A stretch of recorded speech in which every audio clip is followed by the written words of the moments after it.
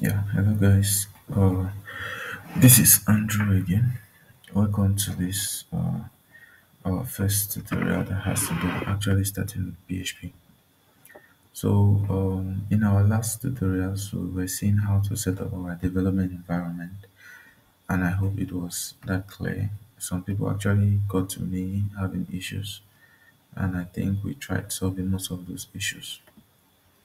So, in this tutorial, we're actually going to get a deep dive into PHP, and we're going to start with PHP syntax. We're going to see how to comment in PHP, variables in PHP, data types, constants, and operations.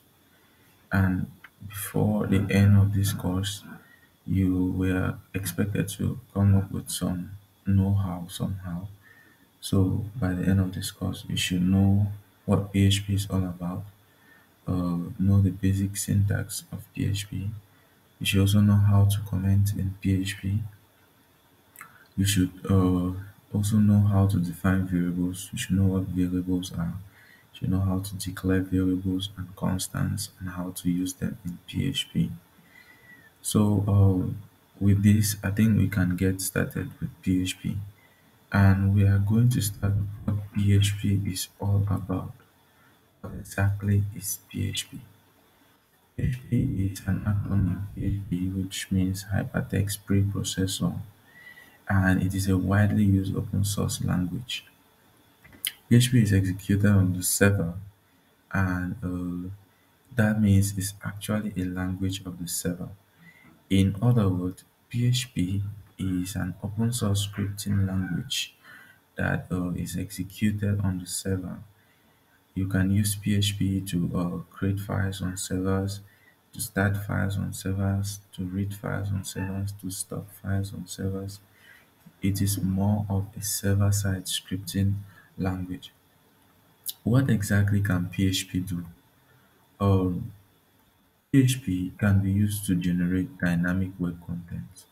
When I say dynamic web content, instead of you having to code a certain 1000 lines of code on the front end, if you have some data in the database, you can actually use PHP to query this data and display it on your front end with just about let's just say 10 lines of code, and it's able to generate a full page.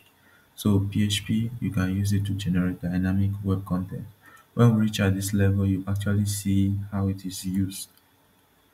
PHP can be used to perform CRUD operations on files on servers. That means you, like I said before, you can use it to actually create files on servers, read files on servers, update and delete. Now, this is somehow a little bit different from the CRUD operations that we talk about when it comes to database. PHP 2 can be used to collect and interpret form data.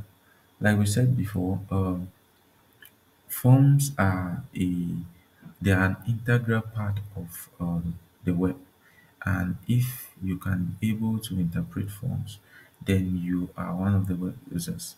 So PHP is one of the language that is powerful enough to handle form data.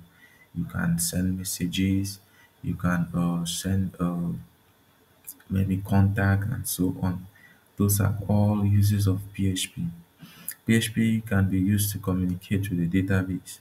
Now I'll talk about the CRUD operations that most of you already know about, to create, read, update, and delete data from the database. Last but not the least, and very most powerful use of PHP is that PHP can be used for encryption. Now, in the web today, we have to make sure that our data is secure. That means we have to look for a way to secure this data. In case a malicious hacker or whoever had access to that data, we want to make it very difficult to even understand what is there. One of the ways we can do that is by encrypting the data. And PHP offers a host of algorithms that you can use to encrypt data before maybe sending or storing in the database. Those are the uses of PHP. There are a bunch of other uses out there, and I think we can end here for now. You can go ahead and do some researches and see other uses of PHP. Next, we are going to dive into the PHP syntax, and I hope you have your machines with you, you have your environment set up so that as we start, since we are going to be doing a lot of hands on, you are not going to face any issue.